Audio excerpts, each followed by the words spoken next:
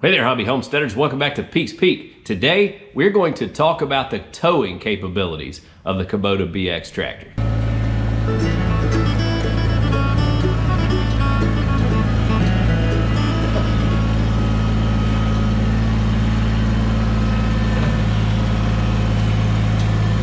Now, the question was asked by a fellow by the name of Mike if the Kubota BX would tow a 2,500 pound log splitter.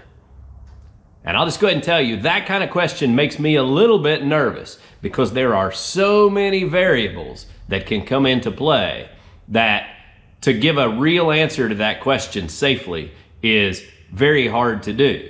But the first thing I wanted to do is look at manufacturer recommended capabilities of this tractor, and we'll talk about those, and then we'll talk about some of the things that you need to keep in mind before you tackle moving a certain object.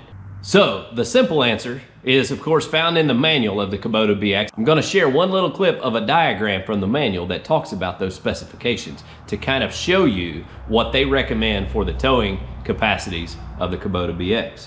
So the first thing we see on that diagram is that the recommended maximum tongue weight for a trailer hooked to the hitch on the Kubota BX is 550 pounds. The trailer load weight maximum recommendation is 1,765 pounds. Now that is the actual load that's on the trailer. So in this diagram, they're giving you 660 pounds for the actual trailer and then 1,765 pounds for load, bringing your total trailer weight allowed by the Kubota recommendations of 2,425 pounds for towing capacities. Now, there are plenty of variables that can bring that number way down. If it's really muddy, if you're going to be on really steep hills, all of those things are going to affect the traction capabilities, the braking capabilities, all of those things come into play. So you need to be smart when you're towing anything with the Kubota BX. Now, that being said, I've towed heavier weights with the Kubota BX. I'm not recommending that, I'm just saying it is capable on good, flat, dry ground, as long as you have enough weight to keep your front tires on the ground so you can steer, you have it in four-wheel drive so that you can brake, all of those things which we're going to talk about as we go through this video. But the manufacturer's recommendations are that you don't tow anything over 2,425 pounds total, or 550 pounds of tongue weight. Now, let's talk about a couple of things that you need to keep in mind if you're going to tow with your Kubota BX. Now, I always remembered my dad with his old Alice Chalmers WD tractor, had a 3-point conversion on it, and he had him a drawbar with a hitch ball in that drawbar, and he would pull things around with it. So, when I got my tractor, I had me a little trailer, I wanted to pull the kids up the hill. First thing I did was got me a drawbar, threw me a hitch ball in it, and hooked up the trailer. I learned real quickly as the kids come running out and jumped on the back of the trailer and the 3-point went up in the air and they all screamed and rolled off the back of the trailer that wasn't going to work. There's no down pressure on the 3-point on the Kubota BX. So when you hook up any kind of trailer, any kind of pressure on the back of the trailer is going to lift up your 3-point. You have no control over any of that. So you do not want to be towing trailers with your 3-point drawbar or anything like that. You want to use the actual hitch that's on the tractor. So I have an 1 7/8" ball on that hitch that I can hook my little trailer when I want to, pull the little utility trailer around or tow the kids up the hill or whatever. That's the way that I hook up to those. That is where they have the manufacturer's specification of 550 pounds max tongue weight is to that hitch. And that's what these towing capacities are based on.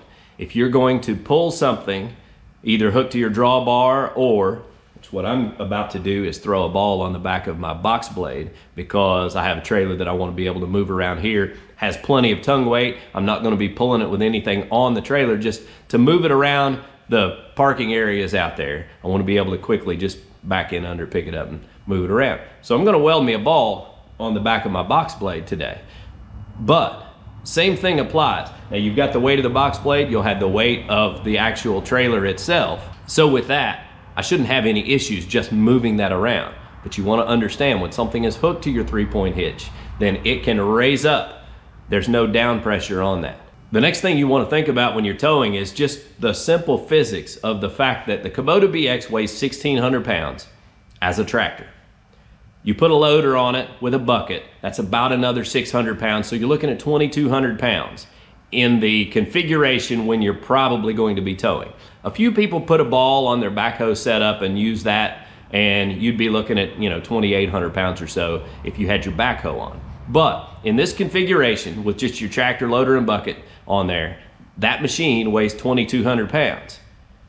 You go putting 2,425 pounds behind this machine. You have no trailer brakes on your trailer. You have no hookups for trailer brakes and all of that. So you have to be able to stop it with a machine that weighs less than the load behind it. So you got to be smart. You can't be taking it up and down really steep hills, and you got to make sure that it's not too slimy, because that kind of weight could push this machine, cause you to jackknife or slide, and that turns it over. Somebody could get hurt really quickly. So you got to think ahead.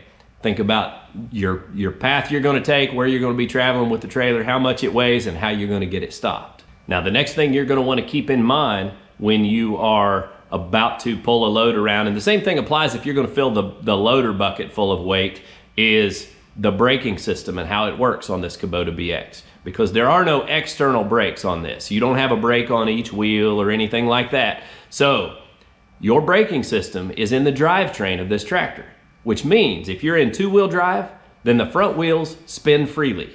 There's no braking system at all. And I learned that the hard way too, because I loaded my bucket down with rocks up at the top of the hill, and I headed down the hill with a heavy bucket load of rocks in 2-wheel drive, just not thinking it through. And as I headed down the hill and hit a couple of bumps, and it picked the back tires up off the ground, I started freewheeling. And you could feel it really quickly that the tractor was going to pick up some steam. And so I hurried up and dropped the bucket and put the weight back down and put it in 4-wheel drive and took the load on down the hill. But in 4-wheel drive, all 4 wheels are then connected to the braking system that's on the drivetrain. That way, if you get a little light in the back end, your front wheels will still slow the tractor down when you hit the brakes. That's very important. Same thing applies to pulling a trailer. You want to make sure that you're in 4-wheel drive so that you have all the traction that you need and your brakes work to the best of their ability, because with that extra weight back there, it can throw things off. So it's best when you're towing on dirt and mud and all of those things that you put your tractor in 4-wheel drive. Now, these are just really some of the basics of towing with the Kubota BX. There are all kinds of other variables we could talk about. And if you think of those while you're watching this video, drop down in the comments and mention those. If you've got safety tips to share with your fellow Kubota owners, drop those in the comments. That way they can read and learn from them. So I guess the technical answer to Mike's question about a 2,500 pound log splitter by the book would be no, you shouldn't pull that log splitter based on Kubota's recommendations. That being said, if you're pulling it on flat ground in good dry conditions where there's good traction, the machine is perfectly capable of moving that log splitter around. But if you're going to move it from site to site throughout the woods, where you're going to be going up and down hills and you're going to find muddy, slick conditions and all of those, then you are definitely pushing the limits of this machine. So keep that in mind. And listen, I'm no authority. I can't tell you what you can and can't do. Your abilities may be much greater than mine, and so you can handle your tractor in situations that I don't want to be in. At the same time, I may have more experience with my machine after owning it for a few years, and I may do some things that you're not going to be ready to do. And that's just fine. You've got to know your abilities and you've got to make your own decisions. But some of this information can help you kind of decide what this machine is capable of doing and what you should try and what you shouldn't try. So I'm going to drag the welder over here, and I'm going to weld me a ball on the back of this box blade, and then I'm going to move my trailer to a different parking spot.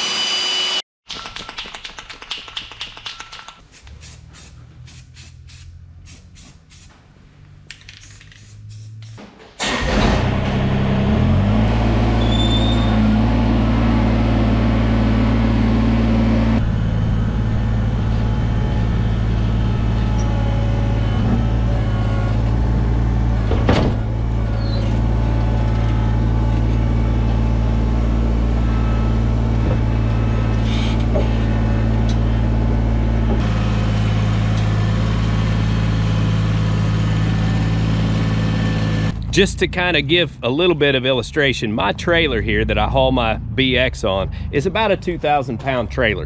Haven't had it actually weighed, so I don't know exactly, but with the little ball on the back of my box blade, I can easily back right under it, pick it up, move it around the driveway, no issues whatsoever, not even anywhere near the limits of its capability of moving something. So it's handy to have a ball that you can just pull under a trailer, move it around and relocate. And as you can see, I've got some junk around here, boat and whatnot, that I need to move around and rearrange stuff every once in a while. So that's kind of handy to be able to do.